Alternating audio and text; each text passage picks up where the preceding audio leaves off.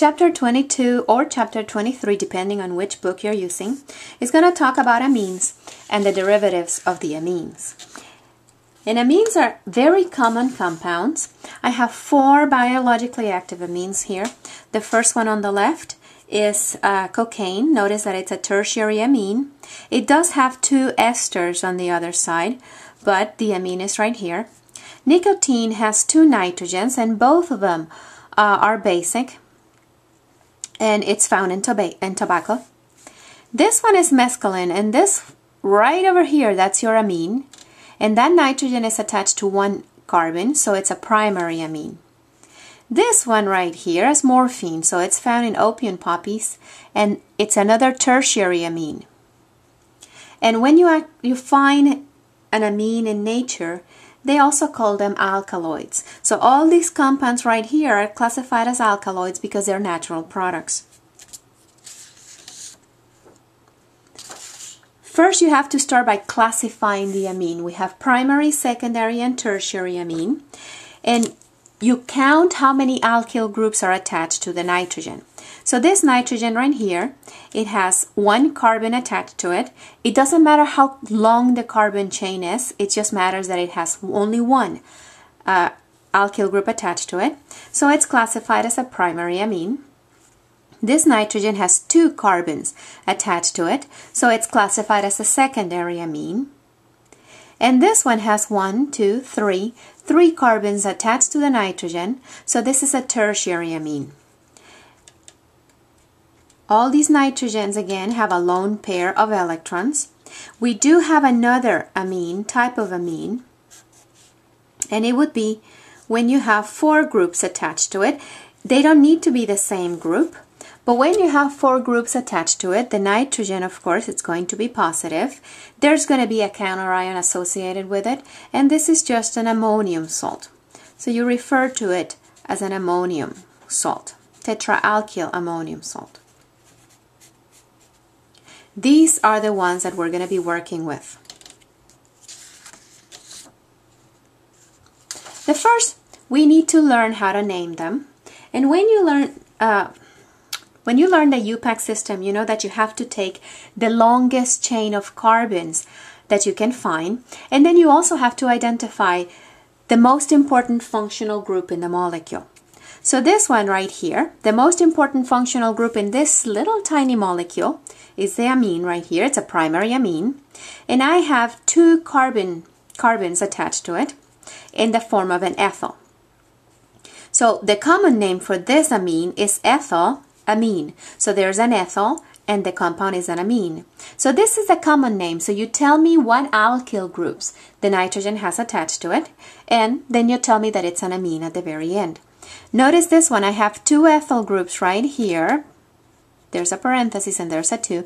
So there's 2 ethyls, and I also have a methyl attached to it. When you tell me the names of the substituents, try to give them to me in alphabetical order. So diethyl methylamine. This one is a tertiary amine. Notice that I have 2 methyls on this side. I have a cyclohexane attached to the nitrogen. We're going to call it a cyclohexyl with a Y and an L because it's a substituent attached to the nitrogen. So cyclohexyl dimethylamine. This one is a secondary amine, and I have 2 phenyl groups attached to the nitrogen. So diphenylamine. If the amine is not the most important substituent on the compound, then you have to name it as just a substituent. So for example, this one right here, I have a nitrogen, an amine, sorry, and I have a double bond. The double bond is going to take precedence over the amine. So I am going to name this, the parent name would be cyclopentene, and the nitrogen is attached to the cyclopentene. And you have to remember what we learned in the first semester of organic chemistry. The carbons of the double bond are going to get 1 and 2, and you try to give the substituents that are attached to the ring the lowest possible number. So I have to start on this one as 1 so that my amine can get number 3. So this is 3-aminocyclopentene. This one right here, I have the amine on this side, but on the other side I have a carboxylic acid. The carboxylic acid takes precedence.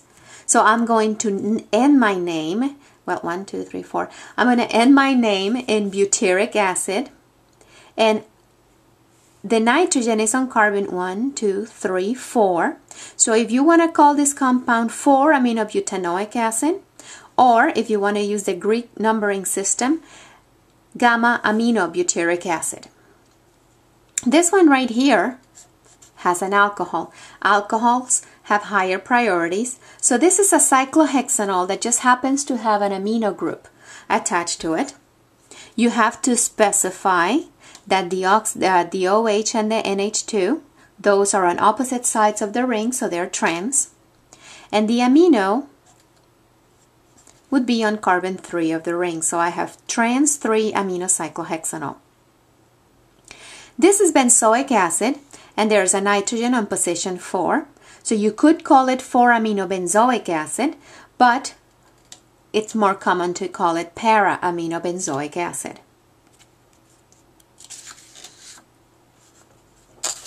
Now when you have the UPAC names, you again find the longest possible chain, and we're going to drop the E of the alkane, and we're going to replace it with amine. So for example, this one right here, my longest chain is 1, 2, 3, 4, 5. 5 carbons.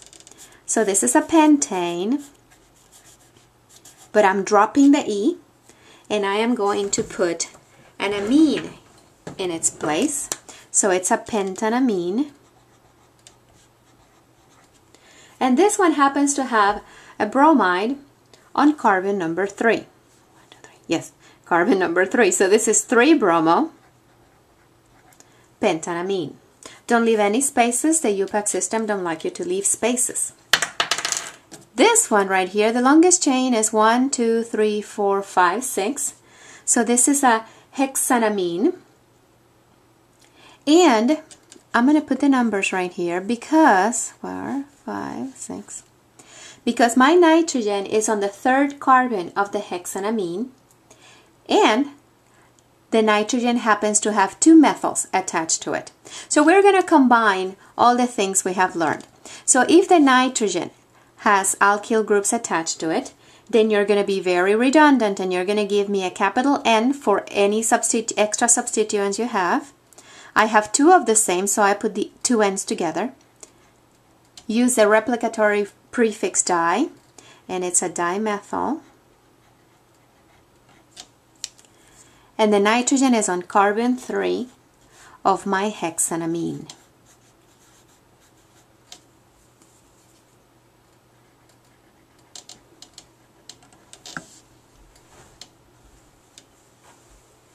So far we just keep doing what we've learned before.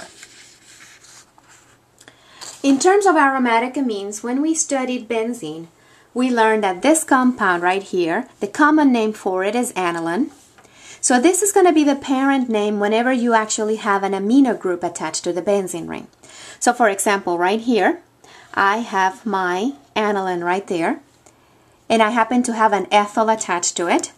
Since I'm going to use the parent name, remember that the carbon that bears the NH2 is going to be number 1, and the ethyl would be located on carbon number 2. So the name of this is 2-ethyl aniline. Now, this ethyl is attached to the benzene ring. These 2 ethyls right here are attached to the nitrogen, so I have to make sure I specify that. So I put 2 capital N's because I have 2 ethyls, and I still use the replicatory prefix di. So NN diethyl aniline.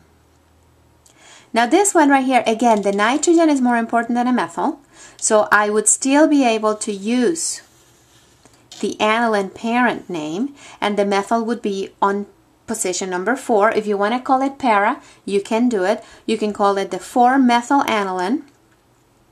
Now, this is aniline, this is toluene. They have combined the names, and there's a common name for this one, and it's toluidine. I prefer if you call it 4-methyl aniline.